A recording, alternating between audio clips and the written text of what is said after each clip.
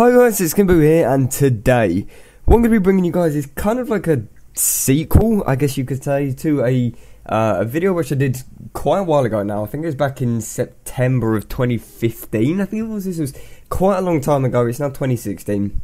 And I felt like it'd be necessary to make kind of like a newer version, or like a kind of a sequel, as I said, to this video. And this video, which I did ages ago, was actually a video detailing 5 tips for beginner players in Team Fortress 2. Now, since September of 2015, I've been playing Team Fortress 2 a lot. I have nearly like 200 hours on the game, and I thought it'd be appropriate to actually give you another 5 tips, again, for beginners or new players. So that is what this video is going to be about today. It's going to be another 5 tips for beginners or new players. Now, it is inevitable that these tips aren't guaranteed to work for everyone. It's just the fact that when I started off with TF2, these kind of tips, and also the ones I did in the last video, which I did back in September, actually helped me kind of become better at the game. So for me, they helped, and I assume that they are going to help other people. But as I said, it doesn't work exactly for everyone, so you may need to kind of tune them a bit, adjust them to your playstyle. But generally, if you follow these tips and just kind of put them into practice when you play Team Fortress 2, then hopefully within no time you're actually going to be pretty damn decent at the game. And then when you actually are decent at the game, you can start to enjoy it a lot more and kind of see what it has to offer. Anyways, enough talking, let's get straight into the video. So the first point may seem a little kind of stupid, a little obvious, but you'll actually be surprised how many people overlook this, and it's the fact that you should not play the advanced game mode. So TF2 has a lot of game modes to offer. I think there's like 11 or 12 or something. There is a lot of them. Some of them, for example, like Payload or King of the Hill, are, you know, for all skills, basically. They're from beginners to advanced players. Both of them can play it, and both of them can kind of do well. However, they do also have some game modes that are specifically aimed at advanced players. And some people, when they kind of see this for the first time, they're like, oh my god, that's amazing, I'm going to go in there, it's going to bowl in, absolutely wreck everything. Even though they've played the game for about 10 minutes and they think they're going to do really well, they're super overconfident, and the thing is, they go in there and it doesn't go too well. So when you see one of these game modes, just avoid it. Simple as, just avoid it as much as possible. For the most part, just stick with, for example, Payload. I play Payload so much, and it's a good game mode, and it has a mixed balance of people. You don't always get scrubs, you don't always get really, really sweaty people. It's a nice balance, and until you're actually kind of good at the game, or at least decent, or have somewhat of a grasp on the game, I would stay away from the advanced game modes. Of course, when you're feeling up to it, go for it. It might be a nice challenge. However, when you first start playing, just avoid it at all costs. It's just going to make you feel even worse than you already are.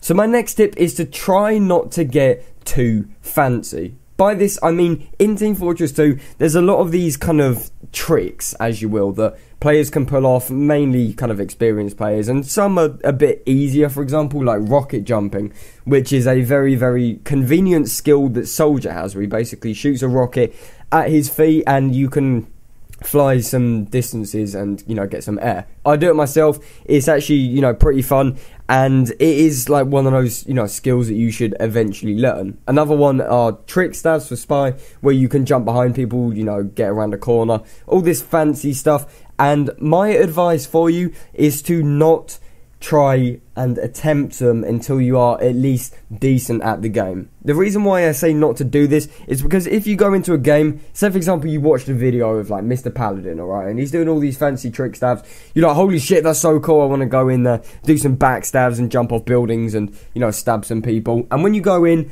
you can't do it, kind of like me. You get frustrated because you're like, why can't I do it? He does it, why can't I do it? And then, to be fair, it's just going to dampen your mood. It's going to get you a bit pissy. You're probably going to hate that class from now on. And it's going to make you feel bad when really you're not bad. It's actually just a much more advanced technique. I'd say that when you're starting out, I'd focus more on basic elements, just like knowing where health packs and ammo are instead of doing trick stabs. And when you are good at the game, you know, when you're getting decent, when you're actually, you know, going into a game and not getting completely shit on, then give it a go, try and learn how to trick stab. But when you first start out, just stay away from it, trust me. And the third tip for this video is to try to play with friends. Team Fortress 2 obviously by the title, is a very team-based game. That's why all the classes are very important. They all factor in to one another, and to be fair, if you're playing on your own, it's not going to be as fun. Now, I'm not saying that you always have to play with friends. To be fair, the majority of the time, I don't play with friends. I do sometimes, but for the most part, I like to kind of, play on my own, play a bit of soldier, try and be a tad more selfish than, when I play with other people. Maybe even play a bit of medic now and then. But if you do have a friend that plays TF2 and they like it, then try and play with them. The main reason why this is good is you can do some very, very nice combos.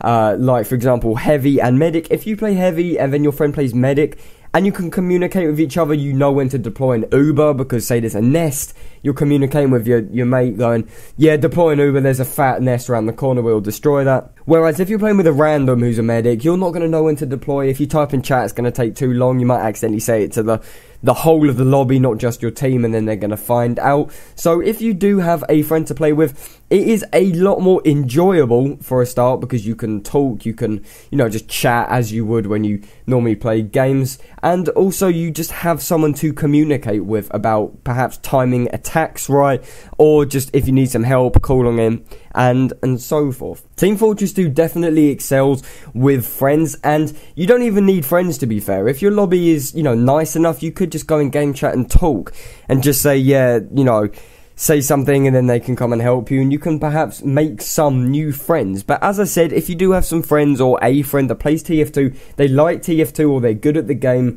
or what have you, and they want to play with you, then don't skip the opportunity. The game is a lot better with friends, and although, as I said, I do play it on my own quite a lot, it is refreshing to have, for example, 3 friends on your team, all different classes, all communicating. It's a lot more tactical, and to be fair, it is a lot more satisfying when you get a win, just because you coordinated it all yourself. It makes you feel very proud. So the next point on this list is probably one of the most important points I can actually give you. So I will say that a video or, someone never actually told me this.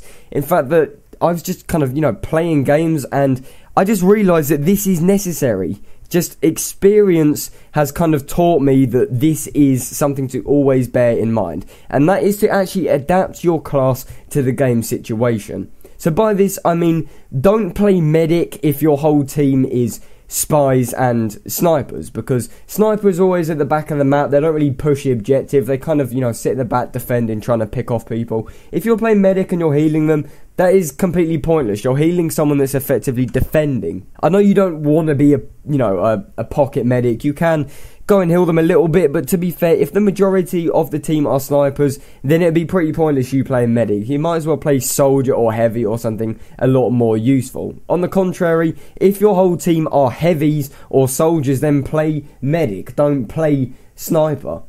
Likewise, it applies for the other team as well. If the other team is full of pyros that are really paranoid, they're just spy checking everyone, then don't play spy. Simple as. If you're going to try and go in for the backstabs when the whole team are pyros, then it's just not going to work. You're going to get killed, and then it's going to affect your whole morale of the game, and so forth. Also, you have to bear in mind not to be like one of those guys that literally only play one class and get super stubborn about it. Like, they join a game like, oh no, I want to play scout, I'm the designated scout, even though their whole team is full of heavies. You still get fucked, but you don't accept that you don't play scout, so you just keep playing it, and you don't change. People vote to kick you off because you're being a dickhead and you're not helping.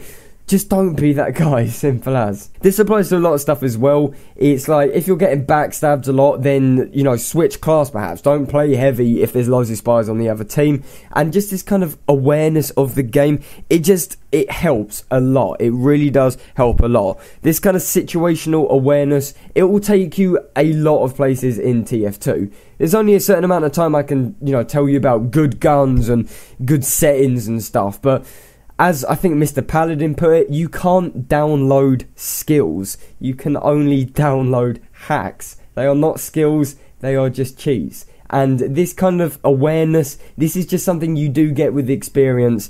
And as you play, you'll eventually just adapt to it. If you see there's loads of heavies on the other team, you'll automatically think, oh, I might play spy, I might get some backstabs. If they're all scouts, you don't go, oh, I'm going to play spy and try and backstab some scouts that are 20 feet in the air. Just don't do it. It's really not that hard to apply. And once you start doing it, you'll get used to it pretty quick. And trust me, it is one of the most important things you can learn and apply in your TF2 career.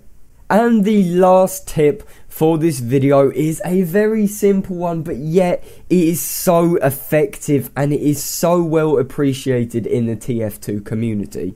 And that is to simply be a team player. As I've said countless times before, Team Fortress 2 Team is a very, very, very team-based game. Teamwork is necessary, and if you are being a team player, then you're probably going to make a lot of friends. The game is going to go a lot easier for you, and you're definitely going to kind of slip into the game a lot more, get used to it, maybe even make some new kind of, friends to play with, and so forth. So by this, I mean, if you're playing payload, for example, push the car, or if there's an energy nest, defend the energy nest, or defend key points. Just try and help the team. Likewise, if you're playing medic, heal everyone. Don't just go around pocketing a heavy, make sure to dish out the heals equally. And say, for example, if you're playing heavy, then try to defend, for example, a medic that's getting under attack. Just try and help your team, because half the time it is actually going to make you win the game. I've rarely been in a game of TF2, for example, I don't know, payload. I've never been in a payload game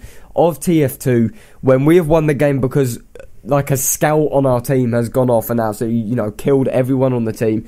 It's never like that. It's usually a nice balance between medic and heavy combos, with spies going in and zapping the sentries that are blocking off little bits which we need to get to. And it is just necessary, yet it's so simple, but people just overlook it, and it is so, so important.